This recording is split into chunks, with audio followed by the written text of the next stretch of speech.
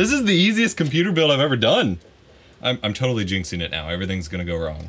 Oh, come on, really? Ugh. It's time to build a mom PC. So it's almost Mother's Day and my mom needs a new PC. My mom's a college professor, has been for a very long time, and while in-person classes are obviously returning a little bit more, she's historically always done a ton of online classes and lectures and things like that, and needs a computer at home to grade papers, respond to emails, have Zoom, Teams, whatever meetings, host online classes, the like. We're not gaming, we're not doing video editing, but you know, video work for conference calls is still a thing. And she needs a new PC. She's historically always only used the tiny little Dell Optiplex or the Lenovo machines that are basically like a little laptop, super tiny. And she was looking at getting a new one that might last a little bit longer, and it was gonna cost her $700 because the market is just a mess at the moment. Figured we could build something better. I won't be able to make it as small. That challenge is virtually impossible. But to do it cheaply, using parts I already have and some well-selected parts to make it quiet and good to go, I think we can do it. All right, so the platform that we're building this entire build off of is Intel 10th Gen. So I had a Intel Core i5-10600K laying around. I was actually about to, you know, give this away. I was like, hey, I could use this for that purpose. We are going with this because it's new enough to be super fast and last a very long time in terms of not needing to buy a new computer anytime soon. This will hold up for a very long time. 10th Gen is rock solid, even if it's, you know, 12th Gen's out and something new might be coming soon. 10th Gen is still rock solid. It's an i5. It's got an iGPU, so we don't need a dedicated graphics card right now, which is huge in terms of sound, power requirements, extra points of failure. So super stoked for that. We're going with the B560M-A Pro from MSI as our motherboard as we pull this out here. And the goal is really just to make, wow, this comes with barely anything compared to like higher end motherboards. Got M.2 screws, ugh. A generic I/O backplate. I have not seen one of those in a while because I want it as small as possible. Because again, the builds that she's used to using are super tiny. And while I could not match that, even Mini ITX is bigger than some of the builds she has. This is small enough to do what we want. I believe these are dual 16 gig sticks of the Ballistix Sport by Crucial and Micron. They've been huge supporters of the channel in the past in terms of getting us RAM to use, so that will be good. Our iGPU provides HDMI, and this has a VGA output. Hopefully that meets her monitoring needs. If not, we'll be putting a GPU in this. Small build, small motherboard. 32 gigs of RAM would be insane. 16 is fine. We're just gonna start with the basics. We're actually gonna put the SSD in first. We got a 2 terabyte NV1 from Kingston. 2 terabytes is the safe spot of where it's more than she needs, but also more than she'll really grow into, especially since she offloads a lot and everything's in the cloud these days. So that's good. We got our one M.2 slot on the front of the motherboard here, and that is it. That's all you get with these little B560 boards. So we got one M.2 slot, we've got 2 sticks of RAM, we've got one PCIe 16X slot, and then 2 1X slots, one of which, of course, will be blocked by the 16X card if you put it in. A little chipset heatsink, no VRM cooling, but we're going with an air cooler. We'll talk about that in a sec, so it should be fine. We've got 9 USB ports. Hopefully that's enough. PS2 for keyboard and mouse if you need it. Gigabit LAN, audio. This is basic, but I was trying to go super cheap for this part because we are mostly supposed to be working from, you know, parts we already had and a limited budget, and I didn't want to get super overkill with this. So of course, install the processor, line up your notches, which should just be straight up and down on most of these motherboards. Give it a tiniest bit of wiggle and latch down. Save this in the motherboard box in case you need to RMA your board, since the pins are on the board with Intel. We've got 2 fan headers up top, and that is it for fan headers. We might have to get fancy with splitters. We've got USB 3 front panel, obviously your power, 6 SATA ports, front panel, audio, and USB. Cooler-wise, we're going with the Kotetsu Mark II from Scythe. I have heard lots of good things from Scythe, especially in terms of how they compete with Noctua and the like. And then we're going with a good old Thermaltake 500 watt power supply. This is all smart RGB. I'm not worried about that. I just wanted a super basic power supply that was enough in case we wanted to add a basic graphics card but wasn't gonna get too crazy. and had a quiet mode. Because again, I didn't want to send my mom something that's going to ramp up and get super loud when it's not really what she was signing up for when we're not doing gaming here. Of course, this board has one of those heat shields for the M.2, which is fine. Peel off the thermal pad, or the cover for the thermal pad, drop the drive in. And this one's going to be held in by the screw for the heat spreader, which is pretty cool. This RAM runs at 3200 megahertz, by the way. The other kit that I have is 3600 megahertz. Again, for non-high performance compute scenarios, you know, gaming, video work, that kind of thing. I really don't consider that a necessity on Intel. And the kit that I had was a Kingston kit with like RGB and stuff, and I didn't really want to use that here. 3600 megahertz RGB RAM to just do Zoom calls would be kind of ridiculous. All right, I guess we go ahead and plop the cooler on. I think that's the play at this point. This is the no frills mom PC, as I'm calling it. We will want pushing air through to the back of the case. You got a 120 mil fan. These should be fairly quiet as well.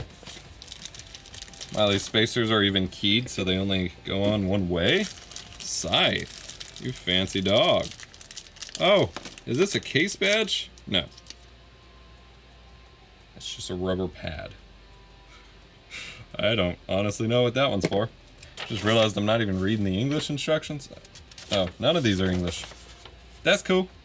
Ah, okay. Scythe, I was giving you good credit until now. What is this packet of thermal? No. I guess it's less waste. We're just gonna put some MX4 on it. It deserves better than that. Alright. Alright, once again, this is super straightforward. You've got a backplate, spacers, screw, or the nuts that secure the brackets that you screw the cooler into here around the socket.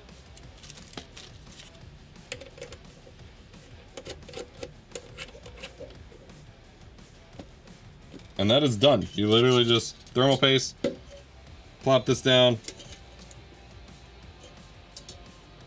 screw it in.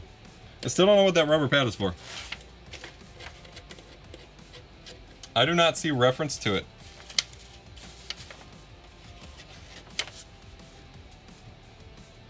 It's gonna bother me. Maybe it's for like the fan? Rubber space it for socket 775. I see. Alright. We don't gotta worry about that. Alright.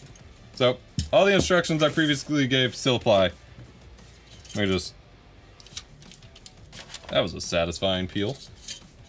Of course, again, you want the fan blowing towards the back of the case. That's actually gonna fit this time. We'll load up our thermal paste.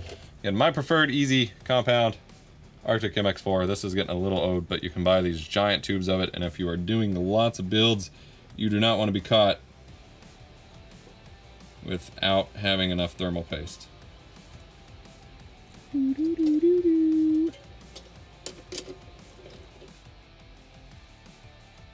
If you want to see more content with the workbench setup, doing maker projects, 3D printing, crafting, and things like that, I've got a whole slew of content available and coming soon over on Nebula, my own streaming service I built with my creator friends. My videos are higher quality there, ad-free, and I have a lot more of them that you don't necessarily see on this channel because I don't know that they do very well with the algorithm given the focus of this channel, and I don't want to make a whole separate channel for it. So you can just watch it over there because there's some good projects I've been working on, and we've got scheduled content going out through most of this year, so you don't want to miss it. The best way to sign up for Nebula is actually with CuriosityStream. CuriosityStream has a library of thousands of entertaining and documentary titles, and they wanted to form a power alliance with Nebula to create an awesome bundle to where when you sign up for CuriosityStream at the link in the description down below, you get access to CuriosityStream and you get access to Nebula. Both sites for the price of one, so you get all of Nebula's awesome creators and the thousands of titles up on CuriosityStream, including Skylab, a documentary about NASA's first space station before the International Space Station. Lots of cool, interesting stuff to learn about there. They have tons more titles just like it for those of you who like to learn. And they are currently running a Mother's Day sale where you can get access to both sites for under $12 per year. That is 42% off their annual subscription. Less than $12 for so much content and a year worth of exclusive videos from me on top of extended and ad-free cuts of the YouTube videos you like here. That's curiositystream.com/epos. Sign up today. Get your popcorn ready. All right. Next up, of course, you have to install the fan. Again, this is a 120 mil. Gonna be enough.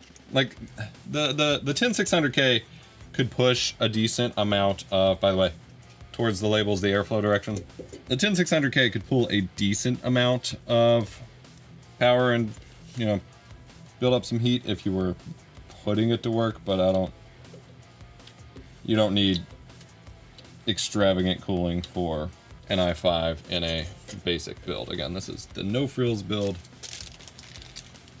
We're going as cheap as possible while still maintaining. So cheap as possible comes with some caveats, because some people will do cheap as possible and it's just like, you know, you got to be swapping out parts or maintaining it regularly.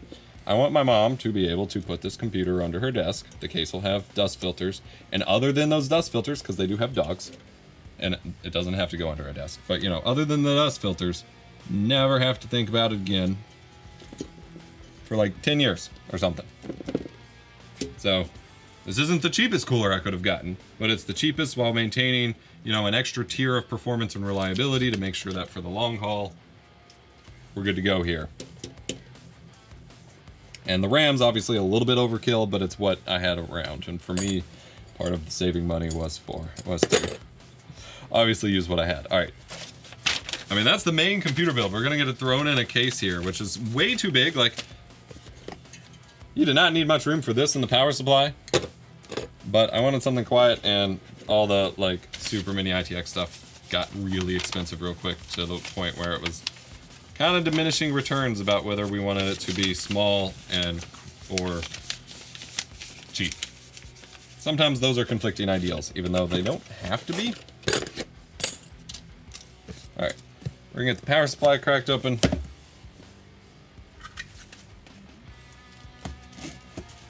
And do a test post, and then I will show the completed build once it's in the case. I have to go retrieve the case. This is from Thermaltake. I think it's just 80 plus. It's not even like bronze or gold or anything, which is not typically something I would purchase, if I'm being honest. However, it was cheap. It was only 500 watts. We don't need anything too crazy for just the iGPU and the CPU. And for pulling that small amount of power, I feel confident that it's fine. Like I said, not what I'd normally go with, but probably okay. All right. This is not a modular power supply, even though it does have RGB, but it's got a quiet fan mode.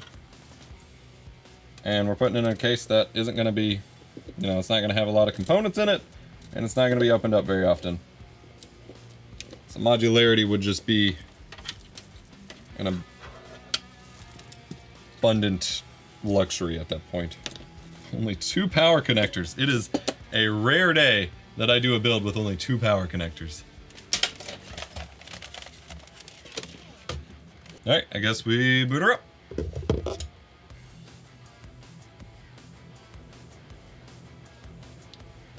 It powered on so quietly, I didn't realize it had turned on.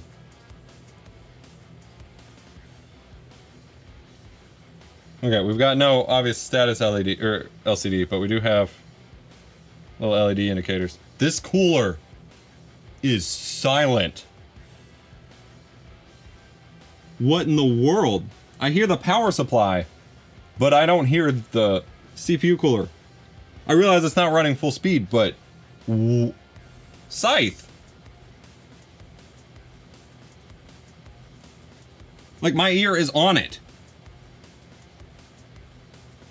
I feel like such an idiot. I have never tried out Scythe coolers. And everyone's like, oh, they can get quieter than Noctua.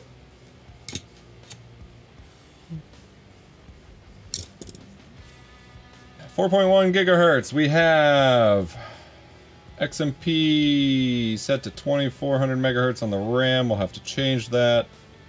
How much RAM do we have? Memory size, 32 gigs. Yes! All right, so we've got a post. We've got 32 gigs of RAM. Intel Core i5 10600K. I am impressed. This went so smoothly. All right, case-wise, we're going with the Fractal Define Mini C. My camera gets very confused. We're going for quietness, dust filtration, ease of use, you know, the usual. But I think in terms of it being a responsible decision, it's probably the way to go. It's still a small case. Like, all things considered, this thing is pretty small. And it's gonna be super quiet, especially with this cooler being so quiet. Feeling confident. All right, let's get this bad boy open. Ooh, still capacitive. Still capacitive thumb screws. That means they hang on and don't just, oh hello, come fully out, so you can keep track of them in the, you can see it flopping around there. Even on this little case, so that is lovely to see. We've got, of course, the nice sound foam stuff here to absorb sound. Looks like we've got dust filter module, probably for up here, yeah. But we're gonna keep this closed since we're not doing like a AIO or anything. We do have 2 case fans, and we only have 1 header for that, so we will need a splitter. That should be fine. And then it's got dust filter in the bottom for the power supply intake.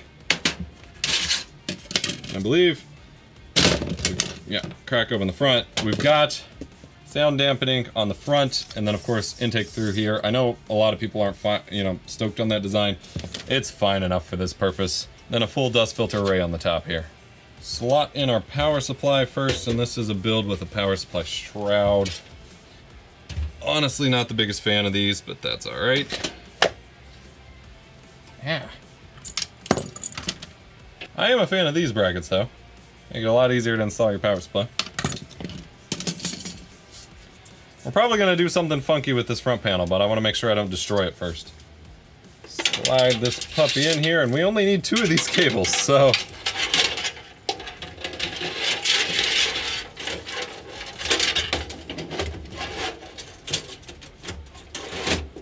I'm just gonna wrap these up to the best of my ability and shove them out of the way. Honestly, because we're only doing 2 of these cable runs, we don't really need to cable strap them or anything. They're just gonna be fine. We do have a couple of these to run, but like, I don't think we need to do much. This is the easiest computer build I've ever done. I'm totally jinxing it now. Everything's gonna go wrong. Oh no, this case doesn't come with your standoffs pre-installed? Ooh, I have not been there in a while. All right, that should be good. We cannot forget the IO shield. I have built way too many builds and forgotten to put the IO shield in. I've also lost it, you know.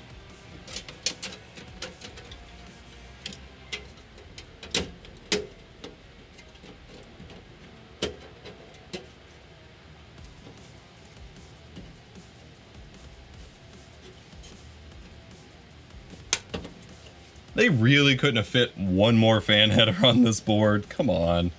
All right, let's get it screwed down. I'm gonna have to use an Octua splitter just for the 2 case fans. All right, this is why I hoard everything that comes with all of my CPU coolers and the like, because Noctua fan splitters always come in clutch. We don't even need to manage that. Like, officially, the easiest PC build I've ever done. Let's get the side panels on.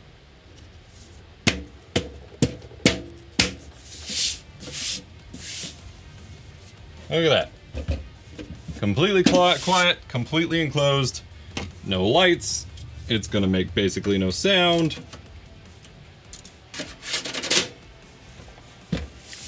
I'm not really sure it gets any better than this. Oh, it's on. Once again, it's too quiet for me to notice.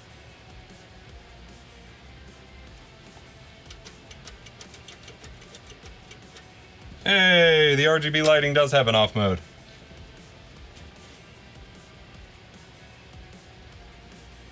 Yeah, this is a dead silent build. The only thing in this making noise is the power supply fan. It's louder than the rest, and it's not like significant noise. Recognizes the 2 terabyte drive, fan set up. Honestly, most of this I'm probably gonna leave alone. We do want XMP though. The one thing I wanna do in the BIOS here is make sure that TPM is enabled so that we can get, I'm gonna install Windows 10 because I don't think Mom's really upgraded to Windows 11 for much, but I want that to be possible without tinkering. And so I wanna make sure wherever it is that TPM is enabled so that when it comes time to do that, it will be okay. Yeah, we just turn it on and leave it on PTT. Huge shout out to all the people who document this on basically every other motherboard, or every motherboard. All right, I'm going to save all these settings, get it loading with Windows 10, make sure everything's stable. And meanwhile, we're gonna do something a little creative here. After getting the hardware up and running, I wanted to add a little bit of flair because this is literally just a black box. So I had the idea to stencil spray paint my mom's branding, which is just Professor Stacy on the front.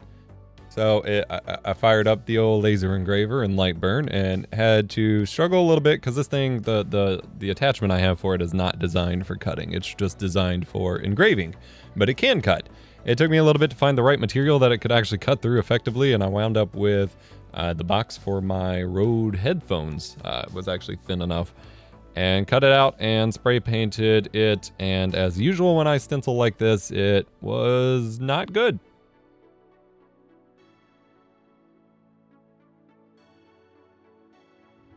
Well, that was a swing and a miss.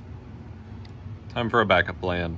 Ironically, my mom actually owns a few of the Cricut like vinyl cutting stuff, and I could have used that to cut me an adhesive vinyl stencil instead of doing it this way, but this did not work. So we're gonna pivot instead. I'm gonna cover up my mistakes here with a layer of spray paint, and I went to my local Michael's, picked up some stencils. Yes, I know I could 3D print my own, but time is a real bottleneck here. I will 3D print some for the future though, and we're just gonna treat the white as the background and then paint on the letters with just brush acrylic paint and call it a day. I'm not gonna lie to you.